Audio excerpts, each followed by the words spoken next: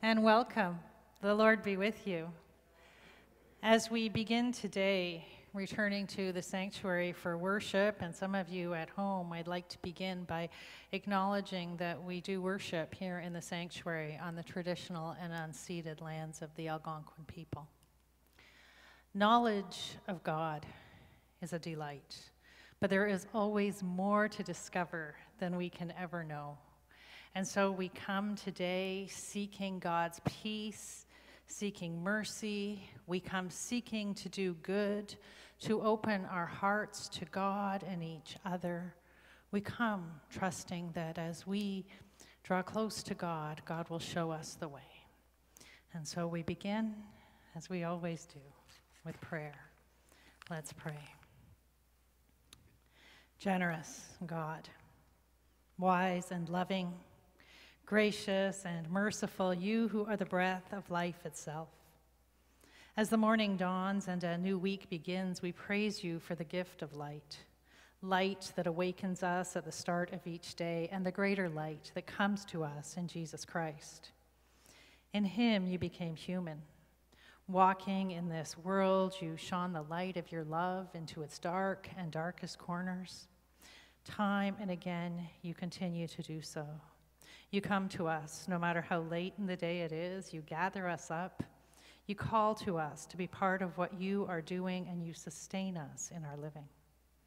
As we come this morning, we pray that you would increase in us a generous spirit, that we might walk in your ways with joy and celebrate with others who you love, eyes open to all who you would welcome into your kingdom. For we confess that while we welcome your grace in our own lives, we are not always quick to celebrate when others are welcomed. Worried about our own status or honor or greatness, there are times when we have looked at the blessing of others and in jealousy lost sight of the ways you bless us. Forgive us, God, and deliver us when we have judged the efforts and faults of others and ignored our own motivations in doing so. Forgive us and deliver us. Restore us, O God, to your ways.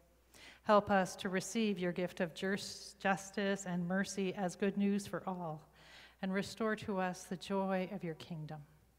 Teach us to welcome one another as you welcome us.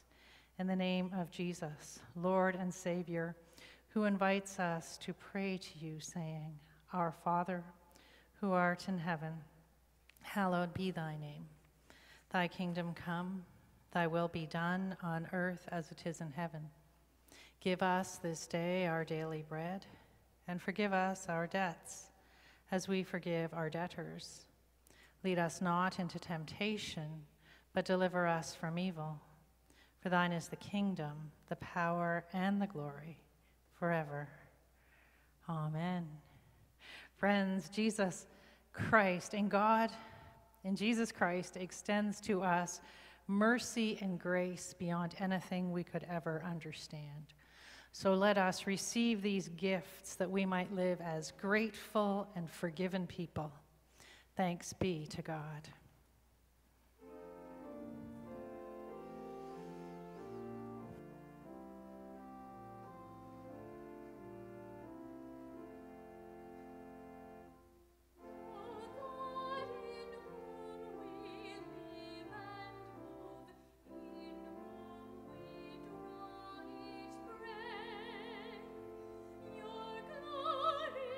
Fills the heights above, and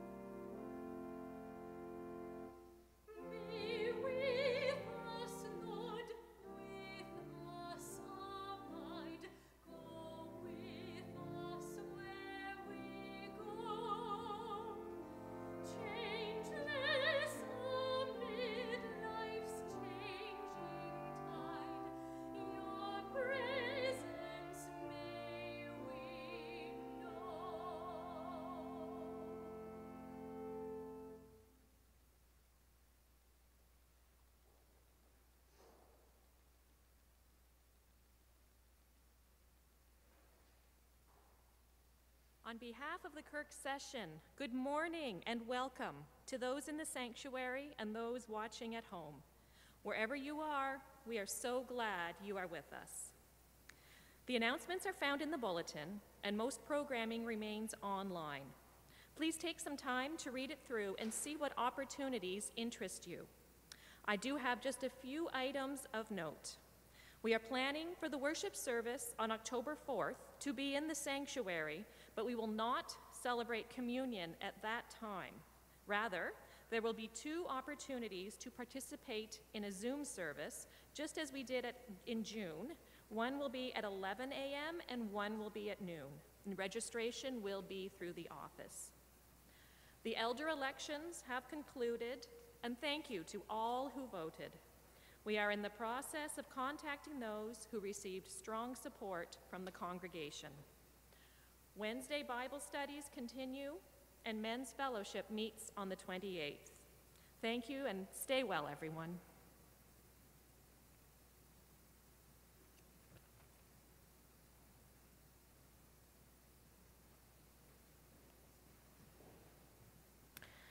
The scripture reading this morning is from Psalm 145, verse 1 to 8. I will extol you, my God and King, and bless your name forever and ever. Every day I will bless you and praise your name forever and ever. Great is the Lord and greatly to be praised. The greatness is unsearchable. One generation shall laud your words to another and shall declare your mighty acts. On the glorious splendor of your majesty and on your wondrous works I will meditate. The might of your awesome deeds shall be proclaimed, and I will declare your greatness. They shall celebrate the fame of your abundant goodness and shall sing aloud of your righteousness. The Lord is gracious and merciful, slow to anger, and abounding in steadfast love. This is the word of our Lord.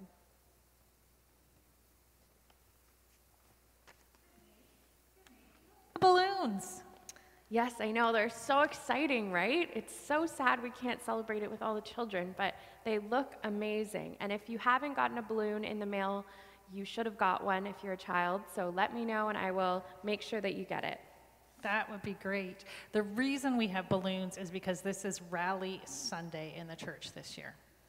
Yes, and so we are doing Sunday school registration, and so the registration is now up on the website, and we need you to please register your children every single year just so that we make sure that the information is updated. Right, and that is part of what we do on Rally Sunday, but it's also the day when we get to celebrate that you are going back to school, probably maybe in different ways this year, and that we're starting church school and all the church programs here as well. And as we do that, Rally Sunday is an opportunity to stop and celebrate and remember that God is always with us. Yeah, for sure. And some of you guys are doing school online. Some people are doing it in person. Some of you are going back to daycare or preschool. Whatever you guys are doing is important and special. And here at St. Andrew's, the church school and the programs in the church are starting too. Last year at this time we had a guest speaker who suggested we think of it like this. We are starting up again in the school of Jesus. We are beginning all our programs that help us to learn to be like him and to follow him. So that's not just the children, that's all of us. In this new school year, we take this time on Rally Sunday to remember that God loves us and God is with us always. Yeah, for sure. And he will be with you every single day at school. If you're having a good day or a bad day, God will be there, and you can count on that. Right. And so if you were between 3 and 12, you got a balloon in the mail, but you also got a backpack tag. And I'm much older than 12, but I got a backpack tag too, and I'm very excited about that. I'm going to put mine on my computer bag. And the hope is it reminds you that wherever you go with that backpack or computer bag, you know that God is with you. Mine says, peace be upon you when you're having a good day or a bad day. May God's peace be upon you. Yeah. So in your bulletin, all of you who are in service this morning should have an insert, and I will provide this to the families this coming week. but your insert should have a prayer that we're going to say together. So I'll start, and then Karen and everybody, if you're comfortable, can say, Jesus is with you, or it may say, Jesus is with me. So let's begin. When it's the night before going to school, and I'm picking out my clothes and making sure I have all my school supplies. Jesus is with me. When I'm waking up and eating a healthy breakfast to start the day. Jesus is with me. When I'm getting on the bus or being driven to school. Jesus is with me. When I meet my teachers and new friends in my class. Jesus is with me. When I'm playing with my friends at recess. Jesus is with me. When I'm finding the right school bus to ride home. Jesus is with me. When I'm telling my family about my day at school. Jesus is with me. When I'm praying at night and thanking God for my family, my friends, and my school. Jesus is with me. So I don't think we have any children in the sanctuary, but if you are an adult, you can do this as well. So you guys can reach your arms up high. You can stretch them out wide. You can maybe try and touch your toes. I don't know if that'll happen. And let's give our hands a clap, and let's put them in our lap, and let's close our eyes as we talk to God. Thank you, Jesus, for always being by my side. I know that if I get nervous or afraid, you will be there with me. And when I see my backpack tag on my backpack, I will remember that you are always there. I know that I can talk to you with anything, day or night, and for that I am so thankful. Thank you, God, for our Sunday school teachers, for the Christian education leaders and programs, for those who lead us in worship, our choir and our choirs, even as they're not with us now, the inspiration they provide. We provide that you would give them guidance for the ministries they do, words to say when teaching us. We pray a blessing over the Sunday school teachers. We pray for Afua and Santa and Johanna and Stacy, for Lorna and Jide and Eleanor and Joshua, for Lynn and Tim. We thank you for Coco, who's the church school superintendent, and we ask that you would bless them and their families, that you would keep them safe and healthy. And God, we just pray that you would bless every child that uses this backpack and be with them as they learn and grow this year. Show them how to serve you and how to teach us all about your love. In Jesus' name we pray. Amen. Amen. Well, it's always exciting to have something new to put on my backpack or my computer bag. Today, as we open the scriptures, what we receive from Jesus is a parable. Parables are an invitation to enter into God's kingdom, to think about how we might discover it here among us. Sometimes they're meant to challenge us, sometimes inspire us. So as we open this teaching, let's pray. Gracious God, as your word comes to us this morning, perhaps surprising us, certainly challenging us, as you offer us this parable of your kingdom, may it work within us. May it transform the way we see things and bring us into alignment with you and your kingdom. Come and find us today, God, wherever we are, however we are, and by the power of your Holy Spirit, help us to see the kingdom you are bringing about. Help us to hear your calling to us to be part of it. In Jesus' name we pray. Amen. The scripture reading is from Matthew's Gospel, chapter 20, the first 16 verses. And we hear that the kingdom of heaven is like a landowner who went out early in the morning to hire laborers for his vineyard. After agreeing with the laborers for the usual daily wage, he sent them into his vineyard. And when he went out about 9 o'clock, he saw others standing idle in the marketplace. And he said to them, "You also go into the vineyard, and I will pay you whatever is right." So they went. And when he went out again about noon and about 3 o'clock, he did the same. And about 5 o'clock, he went out and found others standing around, and he said to them, "Why are you standing here idle all day?" And they said to him, "Because no one has hired us." And he said to them, "You also go into the vineyard." And when evening came, the owner of the vineyard said to his manager, "Call the laborers and give them their pay, beginning with the last and going to the first." And when those hired about 5 o'clock came, each of them received the usual daily wage. Now when the first came, they thought they would receive more, but each of them also received the usual daily wage. And when they received it, they grumbled against the landowner, saying, 'Those last worked only 1 hour, and you have made them equal to us, who have borne the burden of the day and the scorching heat.' He replied to them, 'Friend, I am doing you no wrong. Did you not agree with me for the usual daily wage? Take what belongs to you and go. I choose to give to this last the same as I gave to you. Am I not allowed to do what I choose with what belongs to me? Or are you envious because I'm generous? So the last will be first, and the first will be last.'" This is the word of our Lord. Thanks be to God.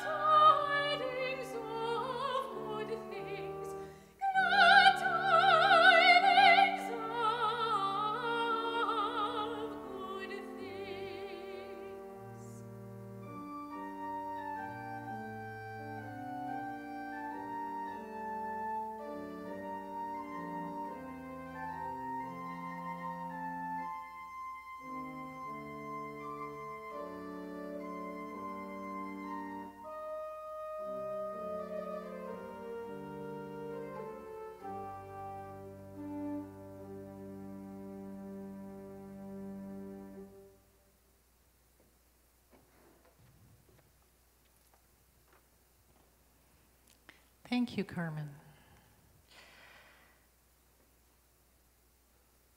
There is certainly a strangeness to the parable we were given today, the one I read to you just a few minutes ago about the workers in the vineyard and just how they were all paid. It begins, it's strange as it ends, but as it begins, it's actually quite ordinary in a setting that the original audience, those that Jesus was first speaking to, even those that first read Matthew's gospel, they would have recognized this setting of the marketplace and the householder or landlord going out to the marketplace early in the morning to find workers for his field. And this happens.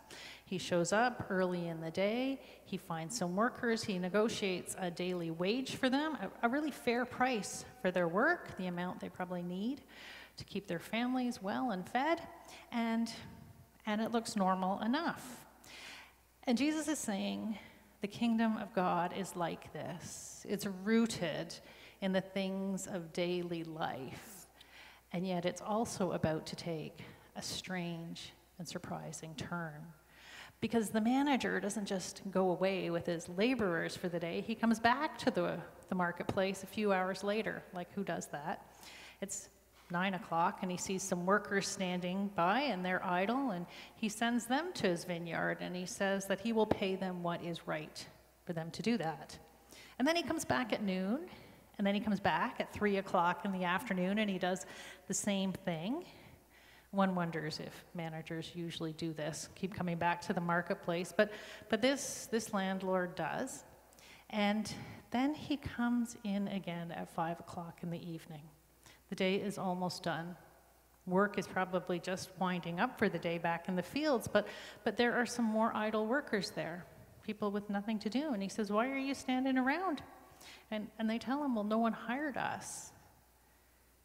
And now, with no promise of anything, he sends them to the fields, and off they go.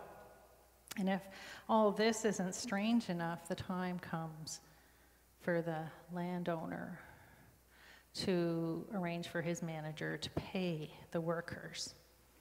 And he starts with the ones who showed up at 5 o'clock, the ones who'd been promised absolutely nothing, and the manager gives them a day's wage. They've only been there a short time. A day's wage. Before we try to explain it, let's try sitting in this parable for a little while. Let's imagine that you guys over here are the first group. You showed up early in the morning. The landowner recruited you to go and work in his fields, and you have been working all day really hard, and the sun has been really, really, really hot. And then over here are the group of you who showed up in the marketplace around 9 o'clock. Just trying to think what that feels like. So you put in a pretty long day. And over here are those of you who showed up at noon. You've been working all afternoon, 3 o'clock. And then over here are the few of you who you showed up at the last minute, and you have just received a full day's wage. What are the rest of you thinking? I mean, what are you thinking? What are you thinking? What are you thinking? How much is he going to pay you? And then this is what happens. You, and then you, and then you, and finally you all get the same amount as these guys, a day's wage. Even those of you who've been here all day, you get the same amount as these guys. Like, what do you think of these guys now?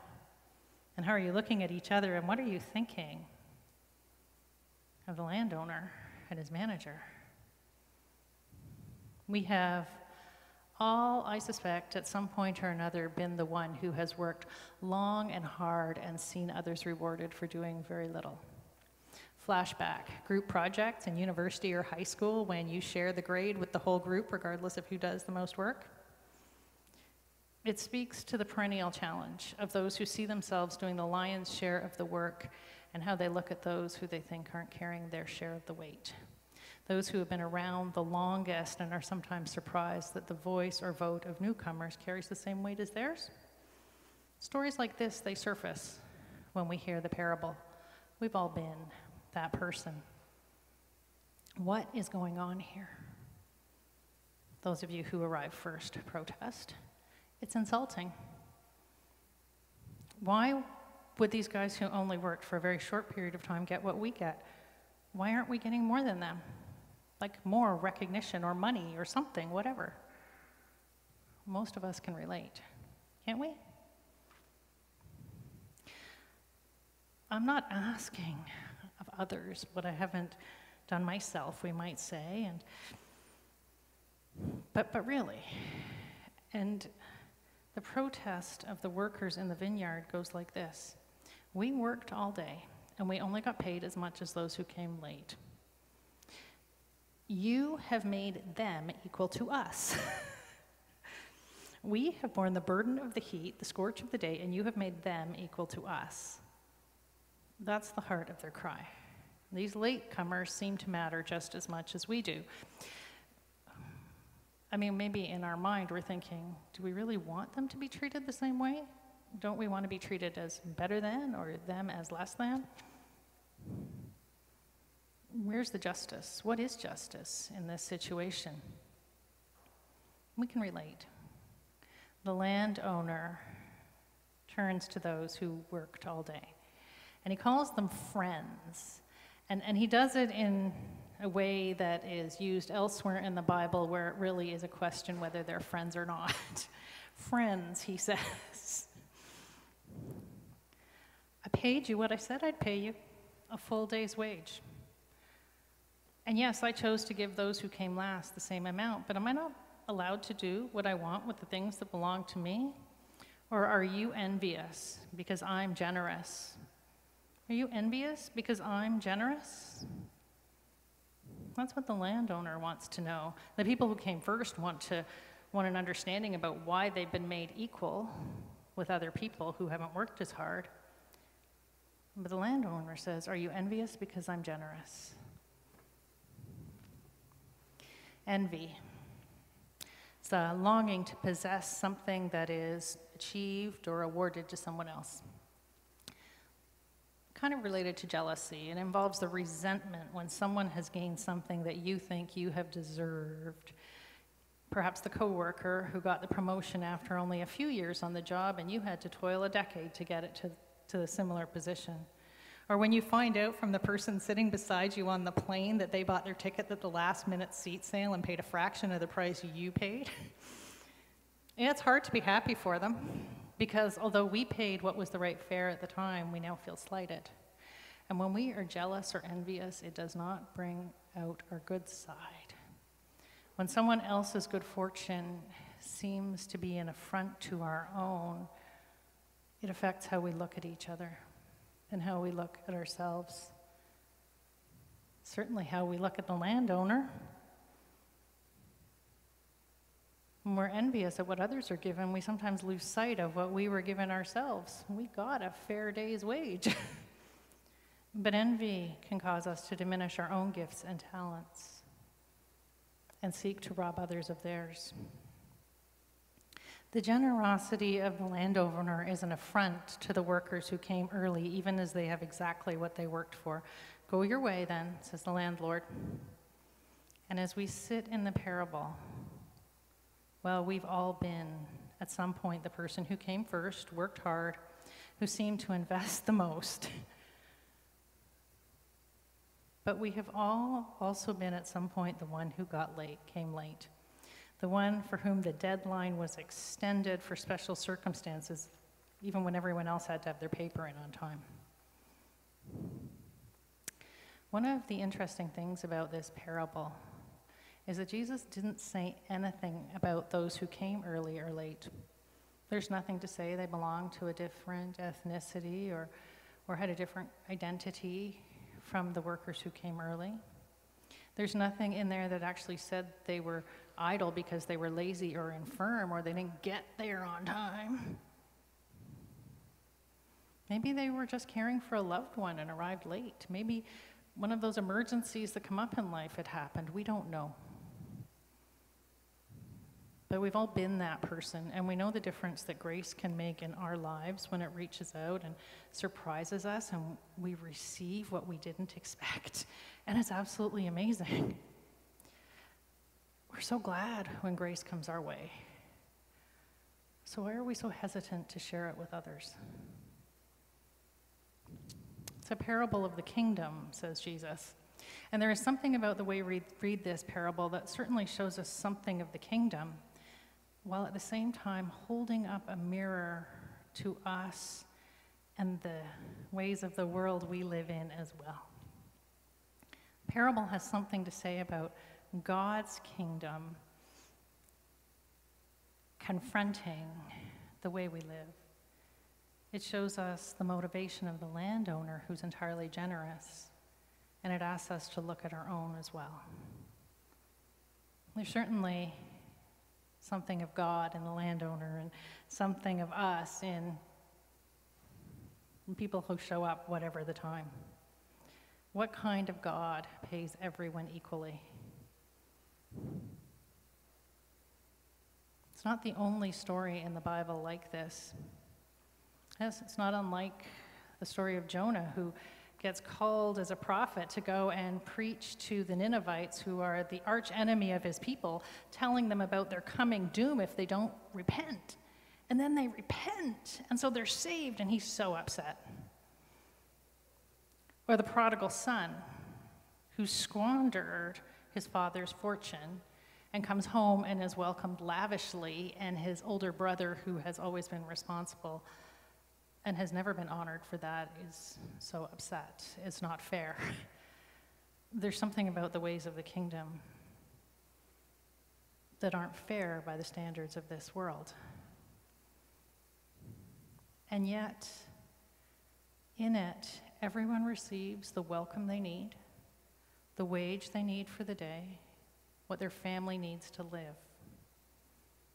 As part of a long line of stories and teachings in the biblical tradition that reveal to us that God's care is not just for one people, but for all people. Parables are open-ended.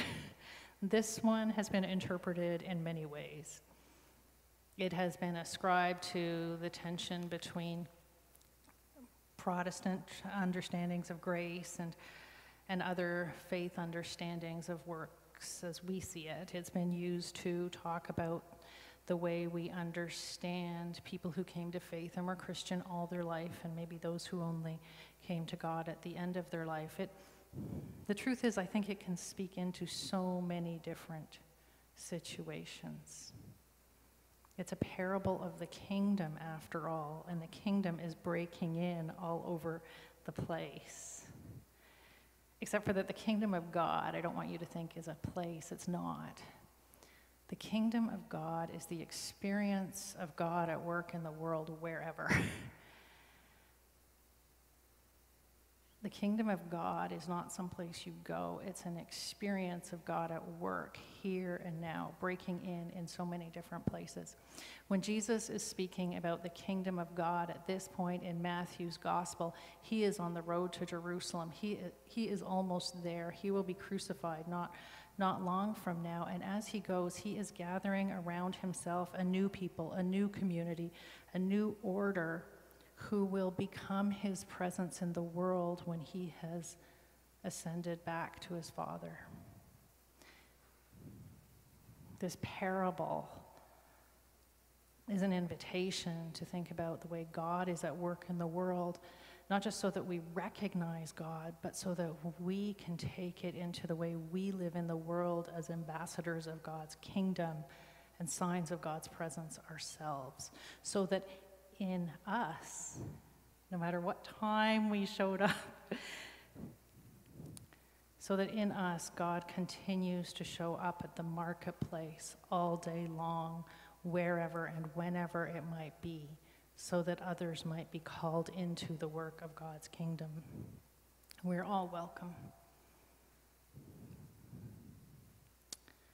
Jesus speaks to the disciples as they struggle to understand what this reign of God means. Within old frameworks like rich and poor and superior and inferior, he is trying to create the possibility of something new. And a parable is open-ended. It shows us something of the kingdom, and it holds up a mirror to how we're living, and puts them in confrontation so that we might begin to be part of that new community Jesus is forming to be God's presence in the world. Can we put aside things like ego and our own need for appreciation and pick up a generosity that violates the ordinary senses of what's just and proper and who gets what? Can we celebrate another's good fortune and even contribute to it? Can we be like God, and instead of being bookkeepers, holding grudges and adding up where we stand in the ledgers of life, can we get go of the things that keep us from joy and adopt a generosity of spirit? I think the calling here is that through the church and the community of those who follow Jesus, the kingdom will continue to show up in the marketplaces all around the world, wherever, whenever, at all times of day. And one last thought. If we in our living testify to the generosity of the landlord and live generous lives, will not more people come to work in the vineyards with us? What do you think? parable of the kingdom. I'm going to pray now. It is Rally Sunday, so our prayers will, of course, be for the beginning of a new year in the church. It's certainly a very different kind of year than we've experienced before. In the past, we've always prayed for the choirs and all the leaders, and some of this isn't as seen because we're not together in the same way, and yet still we pray for each other. Let's pray. Gracious God, merciful and steadfast in love, time and again you have sought us out. You call us your children. You bring us home to life in you. You feed us with hope. You clothe us with grace. You work to shape us in your image that we might become ambassadors of your generous love. And we come to you giving thanks for our own community and praying for its leaders, praying for those who are part of ministries of worship and music, Christian education, pastoral care, those who are engaged in mission and outreach. We lift up to you our work in this year and ask for your blessing. As we consider the work of your kingdom, we ask, God, that you would help us to learn to treasure the wisdom that you would have us live by. Help us to live in the assurance that each one of us is your beloved child and to treat each other as such as well. Take from us words of blame and guilt and envy that we often use when we speak of ourselves and others, and open us up to live with a passion for justice and life, mercy and goodness, a generosity that keeps us turning to you again and again. The summer turns to fall and the harvest is gathered in. We thank you for all that sustains life, for your word and your spirit, but the gifts of the world, for the fish and the mammals, trees, plants of every kind. For the gift of human life, we thank you. For the richness and diversity of our many cultures, for the energy of our youth, for the wisdom that comes with growing older, for the bonds of family and community. We pray this morning, God. We pray for responsible leaders and citizens, for healthy nations and schools, for plentiful food, for shelter and clothing. We call on your help in the face of all that we do not know how to change. And as we pray for the people of this world, our prayer is that your kingdom would come. We pray for those in faraway places and those nearer to home who are living in times of conflict, in the aftermath of hurricane or wildfire, in the midst of political or economic turmoil, under the threat of war. We pray for all who are ill, for those who care for them, those who are waiting for test results or surgeries, those who are recovering. We pray for healing, body, mind, and soul. We remember before you, God, the saints who have lost their lives this week, those who miss them, those who are struggling with the loss they're facing. We pray, God, again for our church, for those who continue to walk the roads and enter the marketplaces of the world in your name, offering your invitation to life, seeking to be generous. As we bring you these prayers, God, we, in silence, bring our own prayers now.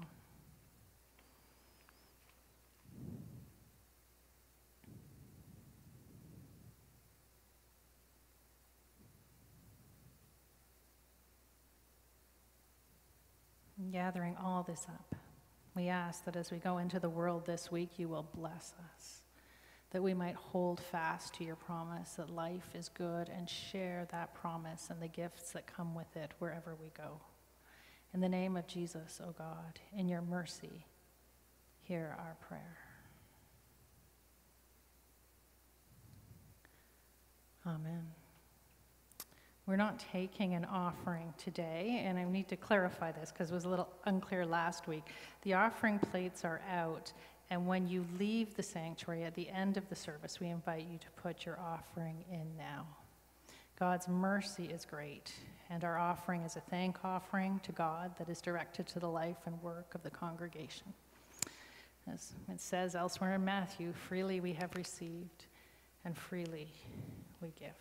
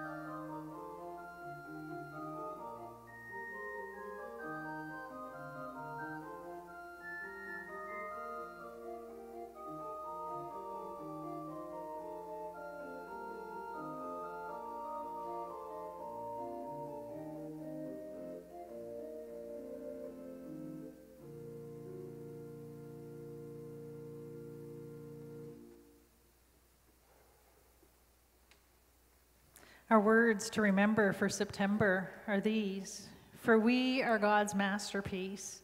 God created us anew in Christ Jesus so we can do the good things planned for us so long ago.